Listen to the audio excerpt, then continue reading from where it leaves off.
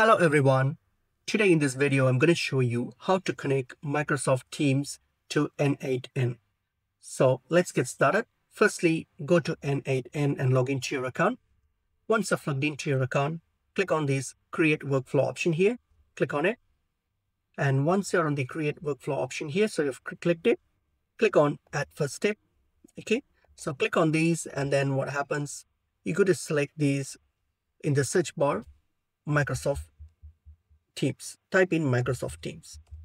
Okay, select Microsoft Teams, and then here click on Actions. Click on the Actions tab, and then select what you want to do with the Teams. So for example, like create message. So I'm going to click on Create Message. Okay, you can just choose whatever you want to. All right. So here, credential to connect to it. So click on it and then collect your Microsoft Teams account. So just do that. Connect it. And then resource message, resource channel, you can just choose either channel or channel message or chat message. The resource, for the resource, it's up to you. Operation, you can just create, you can choose any of these options. Create a message from a channel or in a channel, you can just choose that. And then team, you can select the list from who, and then you can choose that.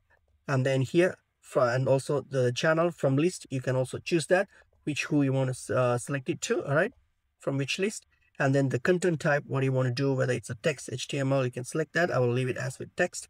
And then your message here. So if you want to connect with a specific message, add that in.